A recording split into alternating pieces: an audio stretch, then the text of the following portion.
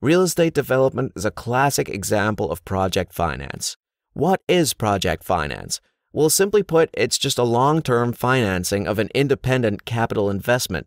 And when I say an independent capital investment, really what I mean by that is it's a project that can be distinctly isolated, where you can see the cash flows and the assets that are contained together, and a financing that's put around those is particular to them, as opposed to, say, a company that may be a huge collection of project finance or operating assets all combined.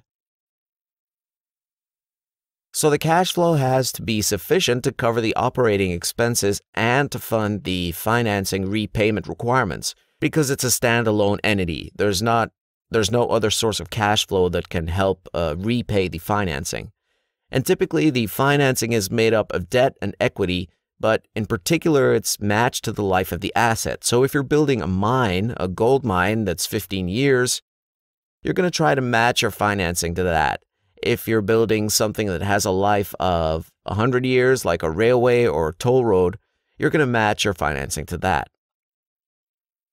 So examples of project finance include mining, at oil and gas, when you're talking about a particular asset, one mine or one oil field, for example. It also includes buildings and construction, so real estate development is a prime example of that, where it's an isolated economic development that can then be sold, it's self-funding, and all of the economics are contained within this opportunity. So how does that compare to corporate finance? Well, when a corporation is undergoing investment, it has the ability to use cash flow from other operating activities to fund it.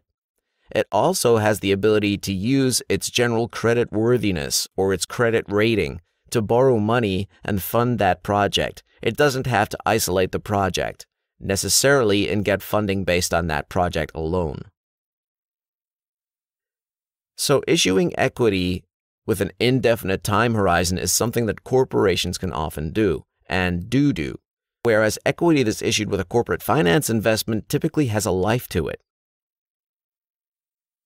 So for example, there's a specific project that has a time horizon for the equity, and the equity will be repaid at the end of that time horizon.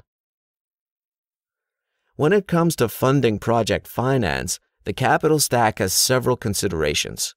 The first thing is draws. In the case of this real estate financial modeling, we're going to have a draw on a construction loan. We're going to have to look at security and priority for other lenders in the capital stack.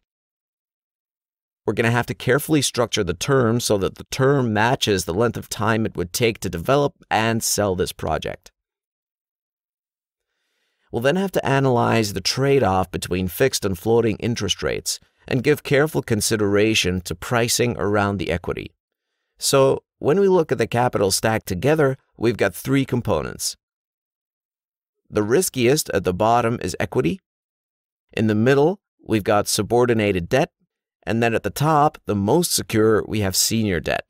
Later in the course, we're going to always be referring back to this capital stack. We're going to be talking about various stages of real estate development and various types of capital associated with each stage. So we'll be referring back to senior debt, subordinated debt, and equity throughout this course. If you'd like a little more detail on the capital stack and various types of financing that are out there, please take our Introduction to Corporate Finance course.